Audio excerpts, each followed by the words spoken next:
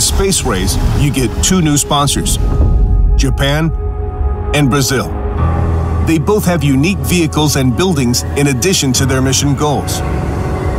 New unique buildings have also been added to the game's existing sponsors, so be sure to check them all out. Try the wide new variety of vehicles that can spearhead your colonization. In order to succeed in Space Race, you'll be challenged with new in-game events.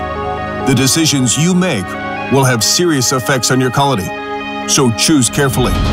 Plus, you're no longer the only one trying to survive Mars. Check out the other colonies' progress in the planetary view. If a rival colony manages to complete a milestone first, that milestone will no longer be available for you to complete and will be marked with a red X. It is a race, after all. Rockets are no longer just for supplies and colonist arrivals. They can investigate faraway anomalies, establish trade with other colonies, and manage their own goods and fuel needs. You can build a separate landing pad open for trade with other colonies. Other colonies can also send rockets to you, which will show up much sooner than the one from Earth if you need help in an emergency. You can also offer to aid the other colonies. These actions can affect your standing.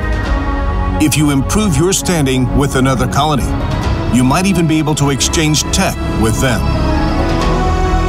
If not, you can insult them to get closer to their rivals, or to lure a talented colonist away from them, or perhaps resort to something drastic.